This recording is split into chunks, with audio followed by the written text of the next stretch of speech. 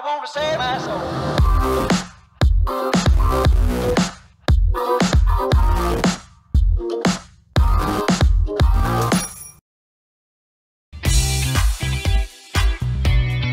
Welcome to SWPP. I'm on the Sony booth. Luke? Yes, correct. Yep. Welcome, Luke. Tell us all about the latest and greatest from Sony right now. So I'm sure you've probably heard the latest and greatest is the A9 Mark III.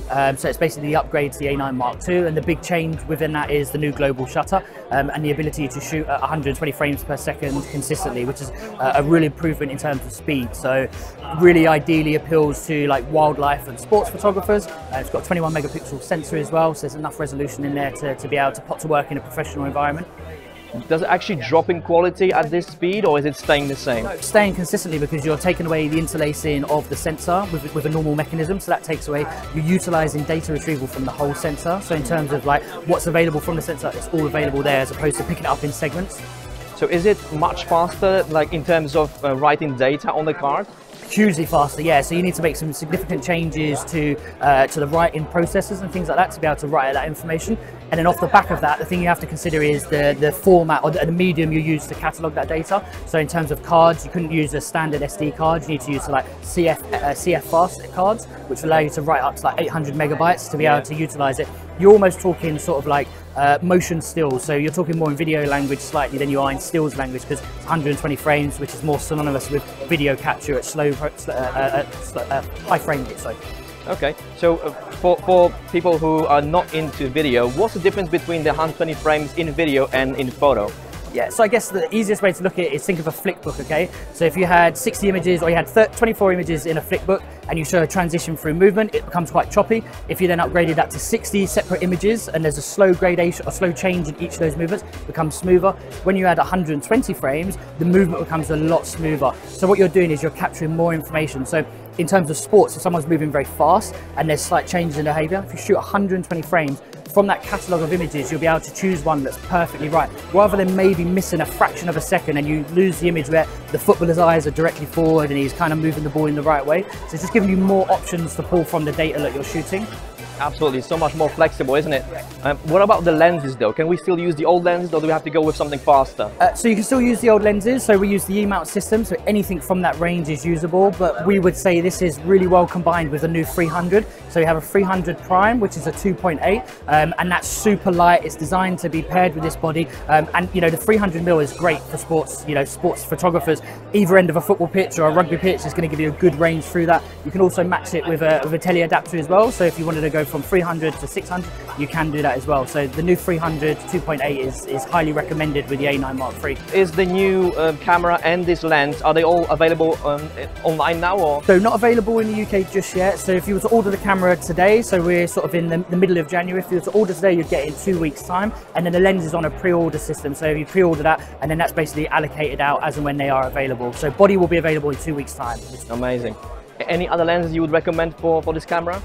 Loads of lenses. I would say another really good lens to combine with it would be the, I think we've got it here, so this chap's using it here. So this is the 70 to 200 2.8, and it's the Mark II version. And with the Mark II version, it's a little bit smaller, a little bit lighter, so it's going to give you that 100 to 200 range and reduce massively in weight. And with that as well, smoother kind of like zooming in, zooming out. So if you're doing wildlife, you can kind of slow down the pace that the lens moves in, which will make it quieter and things like that. So yeah, another good lens to combine with.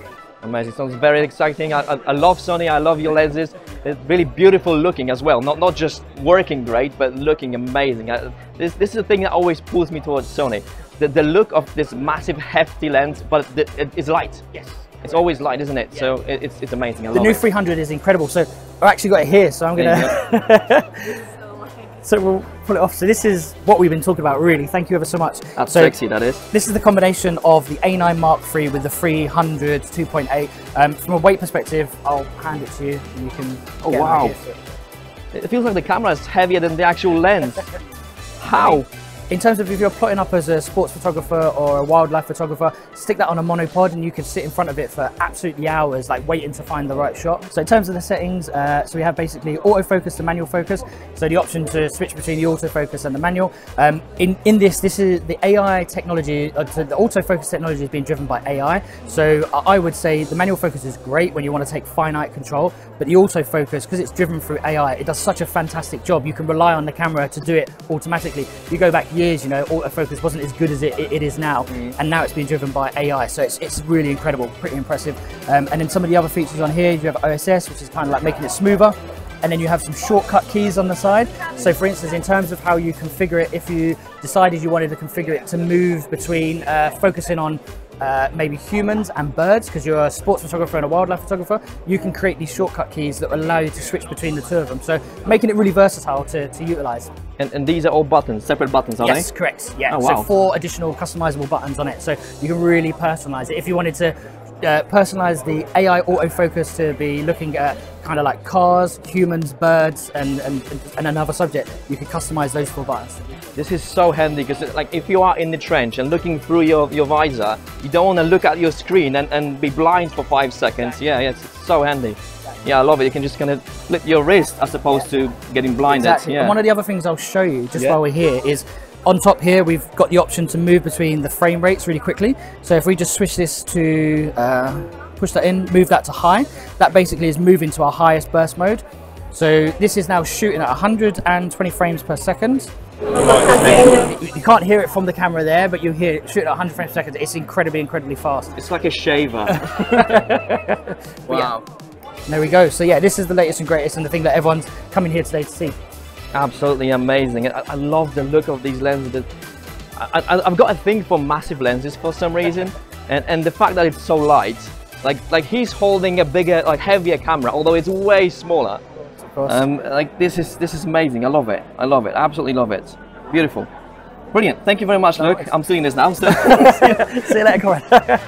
Amazing. Awesome. Thank you very much. That was amazing. Was that okay? Was that good? Yes, yeah, absolutely. That was perfect.